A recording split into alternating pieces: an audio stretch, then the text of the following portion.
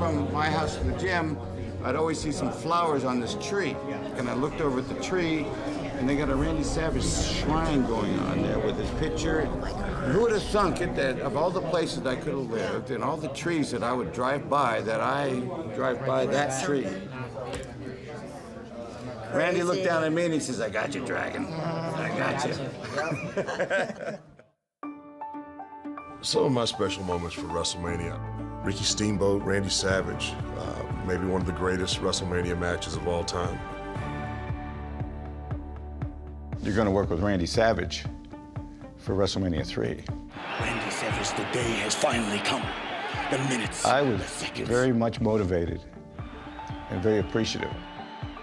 WrestleMania III is so important. Pontiac Silverdome, more than 90,000 people. Both of us started brainstorming the match. I have never met a performer that was such a stickler, a perfectionist. I'm sure it was a little annoying. He wore people out.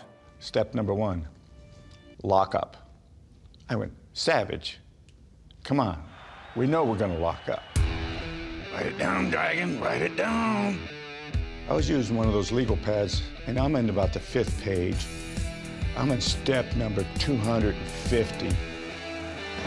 I never had a match that was laid out A to Z and had to remember everything, knowing that there was no deviation. Macho Man poised in his favorite position, bombs away. Randy, he was one of those action kind of wrestlers. When he worked out his matches, they were very detailed. Randy, I think, was like, no, I want to make it a little more complicated. I want more twists and turns. In this match, we had over 20 possible finishes, and every one had a hook. And what I mean by everybody could have bought it at that moment. And now it's the Macho Man. Unbelievable how he's kicking out all these. And then finally, when the 1, 2, 3 went down, believe it or not, there was a little bit of a low. Like, it wasn't an immediate reaction. Like, it would, okay, is this the one? Then 90,000 blew. They got him! I can't believe it! History is made! What a moment that was. Big moment in my career, you know? I could count them on one hand, and that was one of them. I honestly don't think that if he wasn't so stickler, I don't think it would have come off like the way it did. And I give that all to Randy. It was sold out for the wrestlers in the back. There was nobody that didn't watch that match.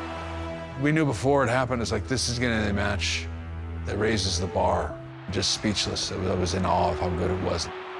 All those guys are coming up and just congratulating me, shaking our hands. And Arnold Skolin, Monsoon, old school, old timers, hard knock guys were coming up to shake our hand and tell us they have never, ever seen anything like it. You can watch that match and you could almost, be as engrossed now watching it on videotape as you were live, at WrestleMania. It is like, it's art. It's art. You knew that the industry changed that night. Around the water cooler in the morning, they were talking about Savage and Steamboat. If you leave one thing in the industry or one thing you did in life, I think that's so important. Have that moment that people will talk about the rest of their life. Was Randy happy about the Ricky Steamboat match? Yes, he was. But in another way, not at all. Because he was never able to have a match anywhere near as good, and it bothered him.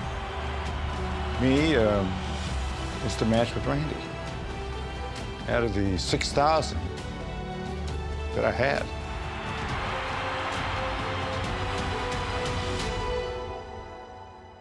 That match.